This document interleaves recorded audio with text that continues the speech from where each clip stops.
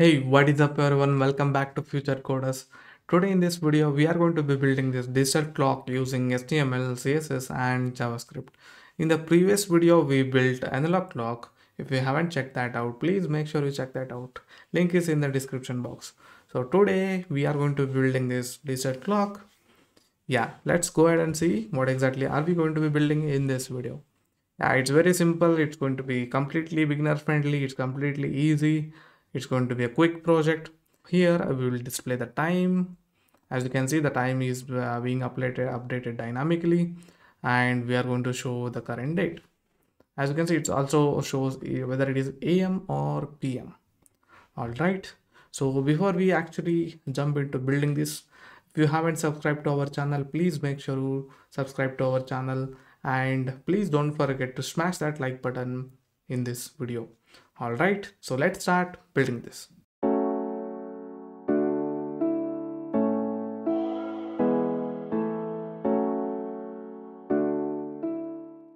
So as usual, I have created three files: index.html, styles.css, and script.js. And I have also linked the CSS file as well as JavaScript file. So let's start building this.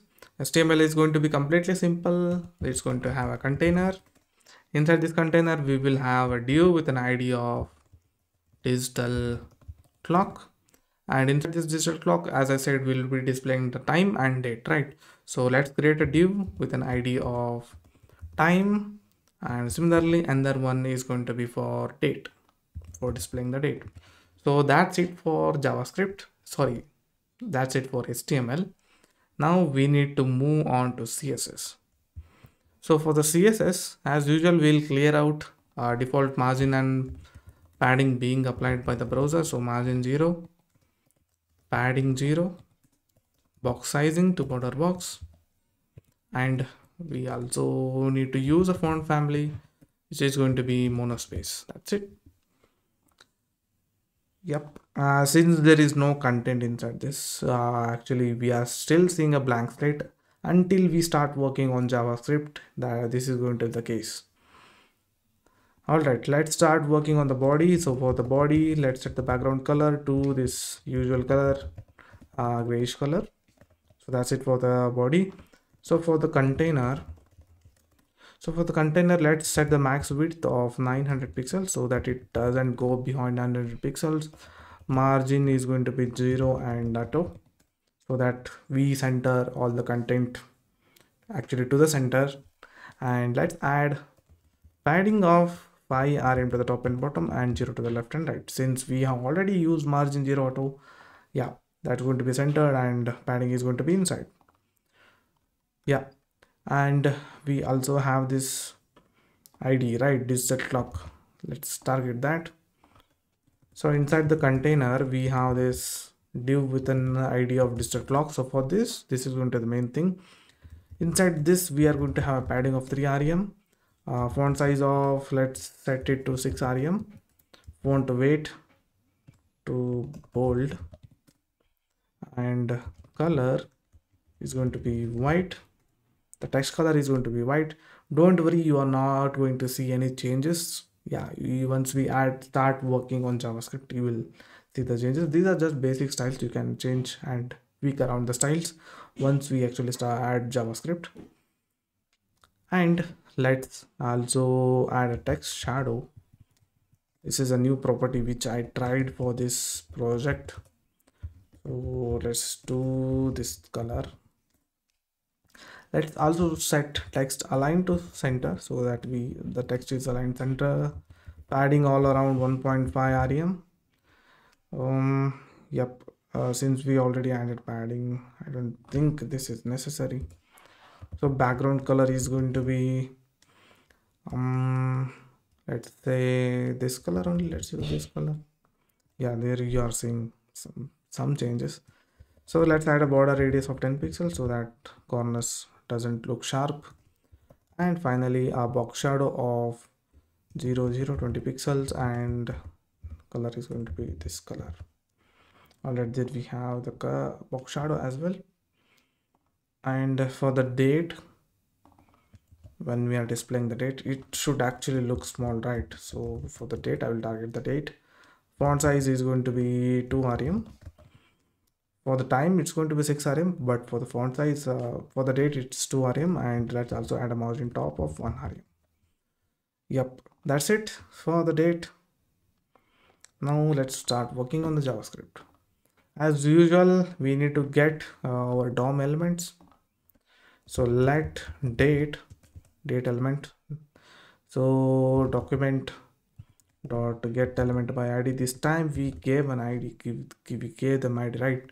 While building in the lock we actually did not give a class. We gave a class, right? So yeah. So similarly for the time also, time. Alright, you can also use query selector and mention this hash symbol. No worries, but this looks clean, right? So yeah, let's create a function, set time. So inside this function, yeah, like the previous video, you are going to create a new date and store it inside now. And you know, or you already know, if you watched the previous video, using now we can get hours, minutes, seconds, and everything, right?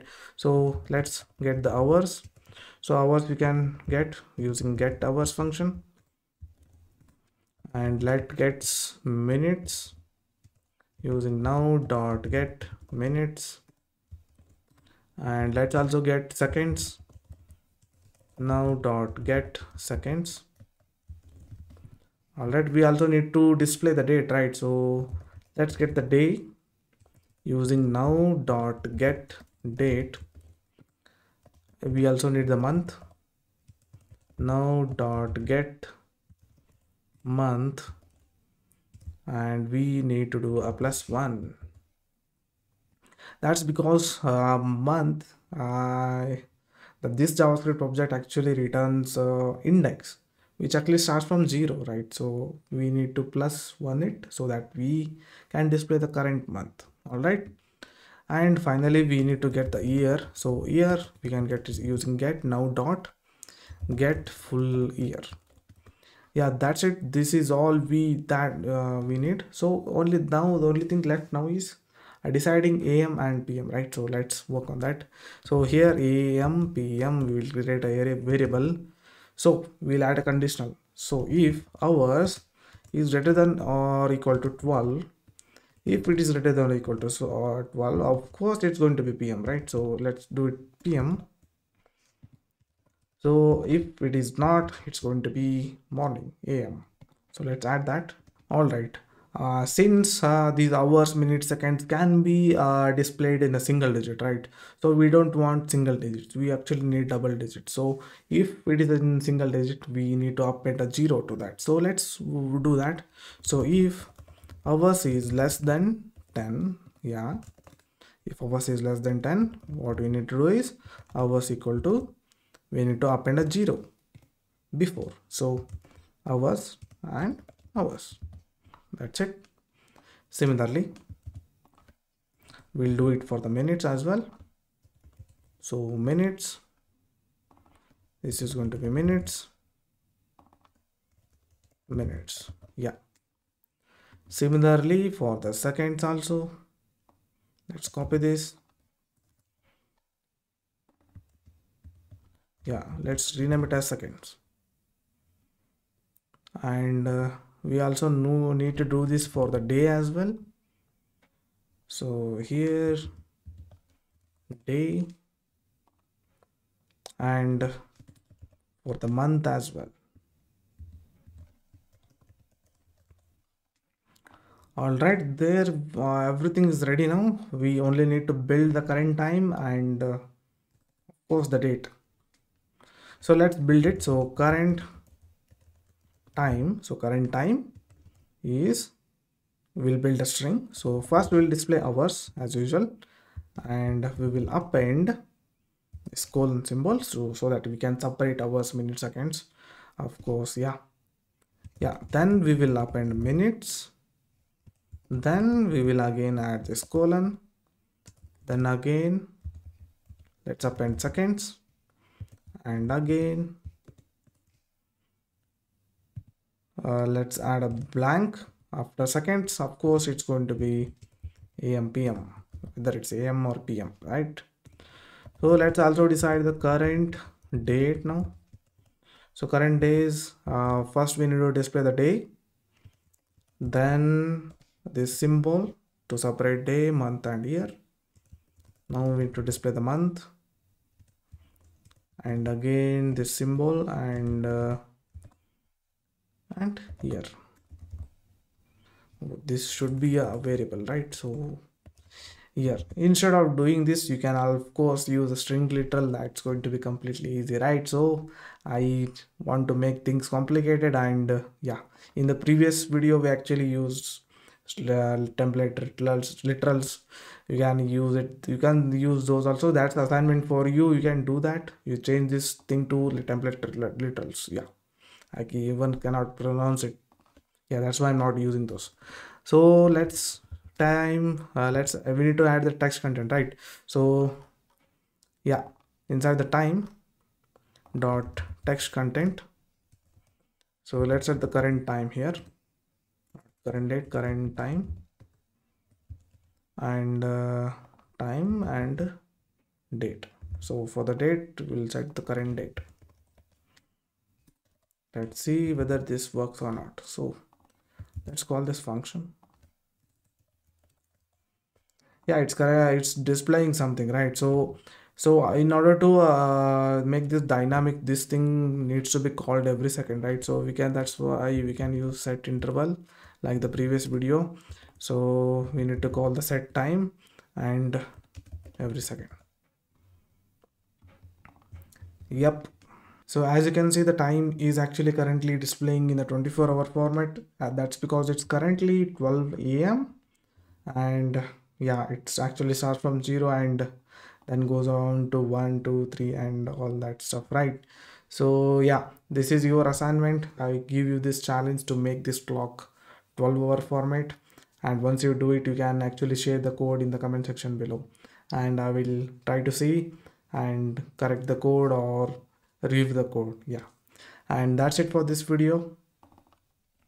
All right, and as you can see, this is what we actually built. And if you actually want the source code of this project, you can head over to our website futurecodasweb.com, and there you can get all the source code for this project. As you can see, this is entirely written article which you can follow and follow this one and build this project. As you can see, I have provided all the HTML, JavaScript and CSS file as well, and you can also download the source code by clicking on this button. Alright, that's it for this video, and if you haven't liked this video, please make sure you give a thumbs up for this video, and also don't forget to subscribe to our channel, and I will see you in the next one. Thank you for watching. Bye.